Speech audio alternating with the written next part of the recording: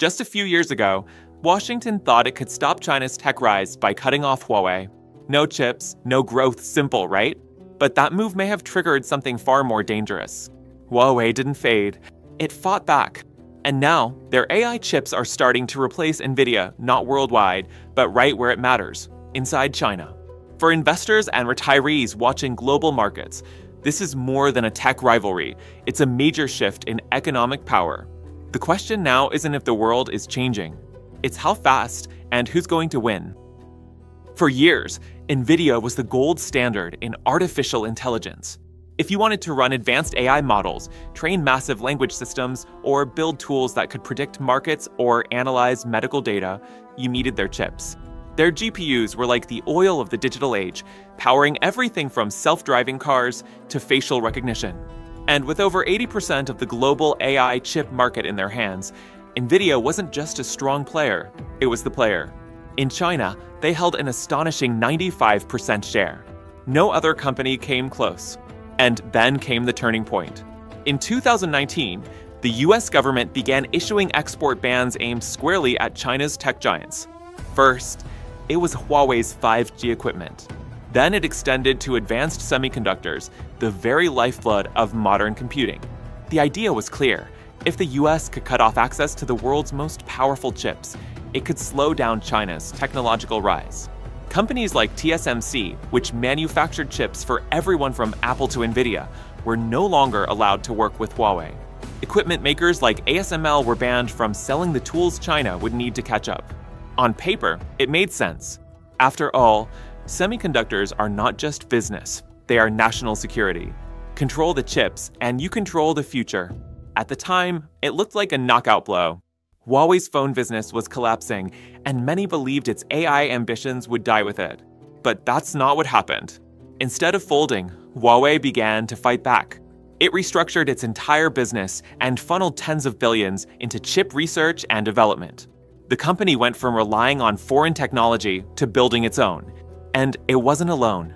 The Chinese government launched a massive campaign for tech self-sufficiency, injecting state funds into domestic chip makers and research labs. A national mission was born. Meanwhile, in the US, most assumed that the ban would secure NVIDIA's dominance. If China couldn't access cutting-edge GPUs, they'd be forced to fall behind.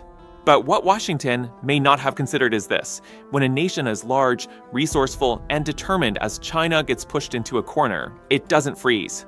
It adapts. And that's exactly what's been happening behind the scenes. This isn't just a trade war.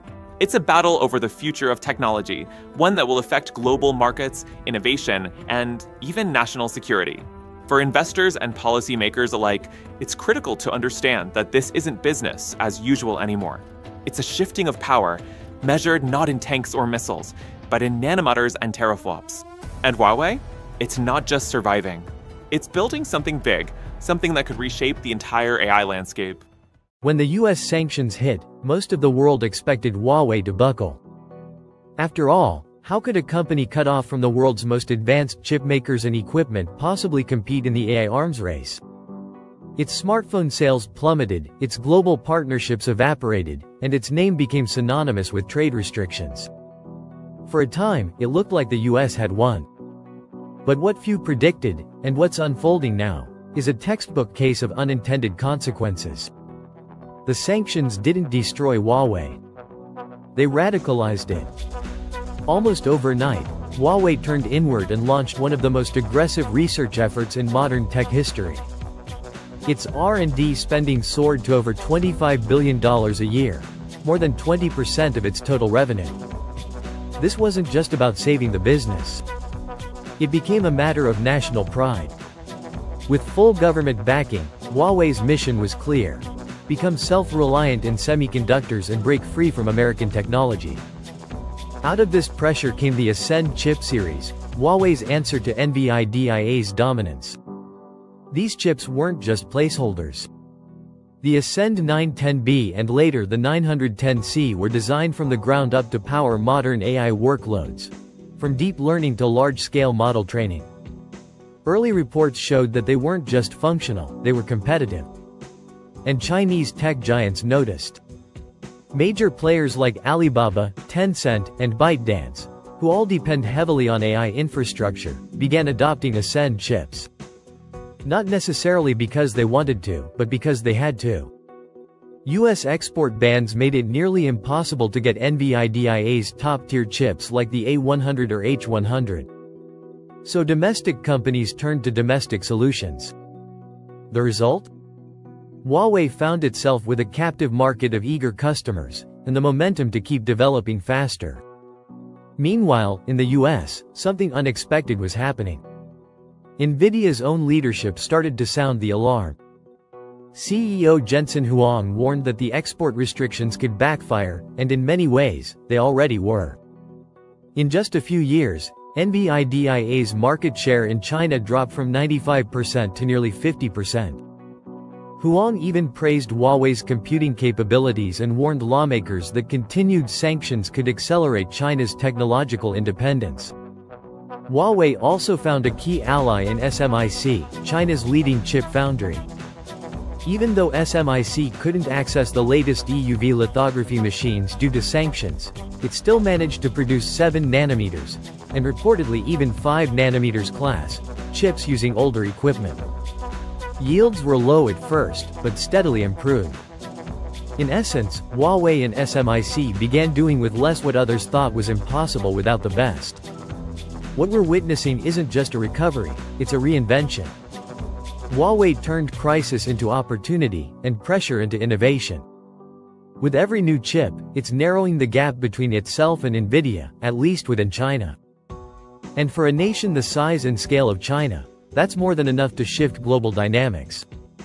This is no longer just about business. It's about technological sovereignty. And Huawei's resurgence may be the most important economic story that many investors still aren't watching closely enough. By now, it's clear that Huawei didn't just survive, it adapted, fought back, and built something powerful. But let's ask the big question investors and analysts are really interested in. Are Huawei's chips actually any good? Are they just stopgap solutions for a restricted domestic market, or are they truly capable of challenging NVIDIA in performance and scale? Let's start with the hardware. Huawei's Ascend series has evolved rapidly. The Ascend 910B was the first sign that something serious was happening. In real-world benchmarks, it performed at roughly 80% of NVIDIA's A100 chip. A remarkable achievement, considering Huawei was cut off from key tools and manufacturing capabilities. In some specific AI tasks, the chip even outperformed the A100 by 20%. And remember, this isn't just about raw numbers, it's about practical use.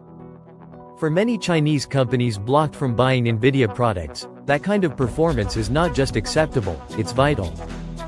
Then came the Ascend 910C, which took things a step further with a dual chiplet design.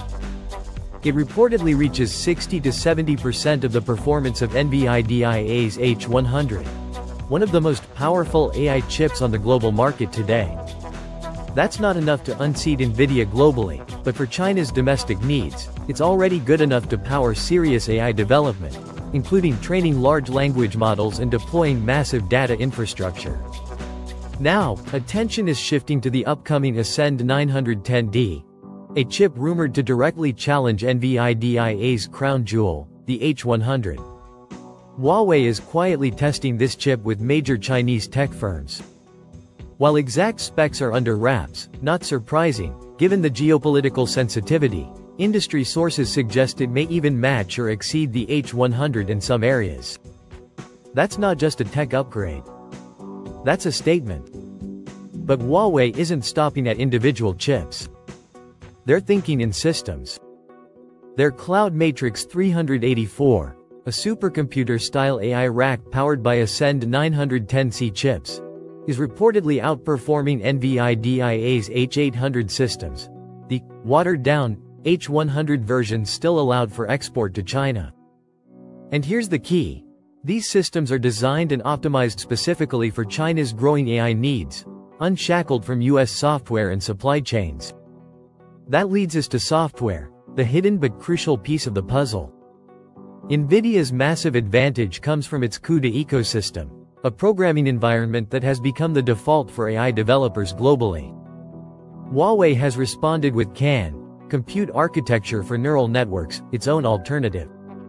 It's improving and gaining traction in China, but it's still young. Estimates suggest CANN's developer community is only 1/10 the size of CUDA's. That gap matters, because even the best hardware is limited without optimized software support. So, is Huawei crushing NVIDIA? Globally, no, but within China, Huawei is rapidly closing the gap.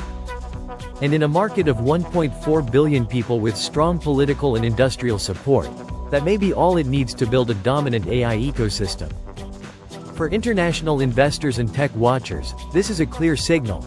The world is splitting, and Huawei is building a new center of gravity for AI, one chip at a time. What began as a targeted effort to slow down a single Chinese company has now evolved into something much bigger, a fracture in the global technology landscape. Huawei's rise in AI chips isn't just about semiconductors. It's about economic independence, political leverage, and a long-term shift in who controls the tools of the future. For decades, the West, and especially the United States, held a near-total monopoly on cutting-edge AI hardware and software. Now, that monopoly is under real threat, not just from a competitor, but from a competing system. Let's break it down. There are now two parallel tech ecosystems forming. One is led by the US, built on NVIDIA's hardware and the global CUDA developer community. It's open, deeply integrated, and dominant across most of the Western world, including Europe, Japan, and much of Southeast Asia. The other is emerging in China, built around Huawei's Ascend chips and the growing CAN software stack. This system is more closed, more controlled by the state, but increasingly self-sufficient. This split isn't just inconvenient. It's costly and dangerous. It means duplicated efforts, incompatible standards, and less collaboration between the world's top AI researchers. It creates inefficiencies in global supply chains, where parts can no longer flow freely across borders. And it introduces the risk of technological isolation, where Western firms can't access Chinese innovations, and Chinese firms can't access Western ones. This raises prices, slows progress, and makes the global tech market more volatile. But it also unleashes competition and innovation. Much like the space race of the 20th century, the AI chip war is driving both sides to move faster and think bigger. In the US, we've seen the passage of the CHIPS Act, injecting tens of billions of dollars into domestic semiconductor manufacturing. New fabs are being built in Arizona and Texas. Taiwan and South Korea are investing heavily to maintain their edge. Meanwhile, China is throwing everything it has at this, from subsidies and tax breaks to full-scale national programs aimed at catching up, and in some areas, leaping ahead. And then there's the software battleground. While Huawei is still years behind CUDA in maturity and global reach, they're not standing still. Chinese universities, startups, and government labs are pouring resources into making CAN a real contender. There's even talk of open-source AI models being trained specifically for Huawei hardware, models that could eventually spread beyond China if they prove useful enough. For investors, the implications are enormous. NVIDIA could lose tens of billions in future revenue as China closes its doors. Huawei, once on the ropes, is now potentially sitting on a domestic market worth hundreds of billions of dollars. Western tech companies that once relied on global integration may now be forced to choose sides, restructure supply chains, and navigate a far more fragmented world. The question now isn't whether this tech Cold War is happening, it's how far it will go, and who will come out stronger on the other side. The battle between Huawei and NVIDIA isn't just a tech rivalry, it's a mirror reflecting the deeper shifts in global power. What began as a calculated move to slow China's technological rise has unintentionally fueled it. And now Huawei, once considered crippled by sanctions, is helping China build its own AI infrastructure, chip by chip, server by server. NVIDIA remains dominant on the world stage, especially in the West. But inside China, the game has changed. Huawei's Ascend chips, once an underdog effort, are now serious challengers, not just because of performance, but because of politics, scale, and national willpower. For investors, policymakers, and everyday viewers trying to understand where the world is heading, this is the story to watch. The future of AI and of global influence may no longer be decided in Silicon Valley alone. So what do you think? Will the world continue to split into rival tech spheres? Can Huawei maintain this momentum, or will NVIDIA strike back? Let us know in the comments. And if you found this breakdown valuable, make sure to like, subscribe, and turn on notifications.